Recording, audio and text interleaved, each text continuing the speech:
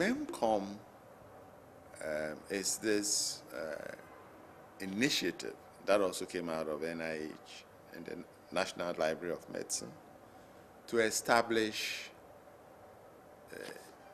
communication sites using satellite for scientific research. And I know that most of the MIMCom was set up in practically all those African countries where there was research support from the NIH as a means of getting them to talk to each other and also getting access to the internet.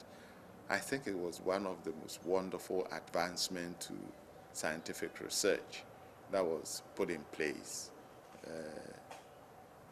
in Africa.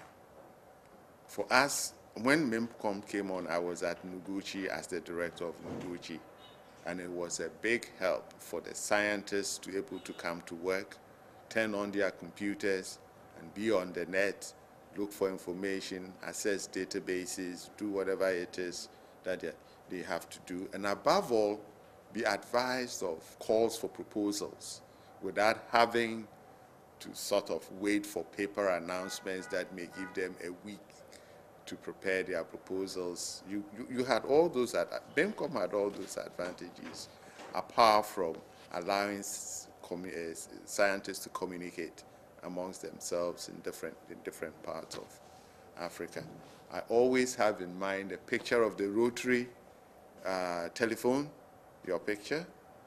The difference having a rotary telephone and having a satellite link makes to scientific work in a developing environment like we have in Africa. And I think with MIMCom was a very good intervention.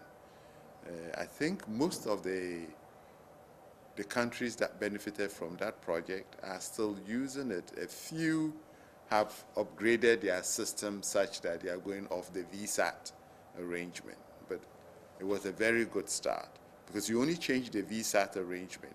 As to the server and the other things that came with it, they are still there. And you can all just switch the platform and you'll be all right.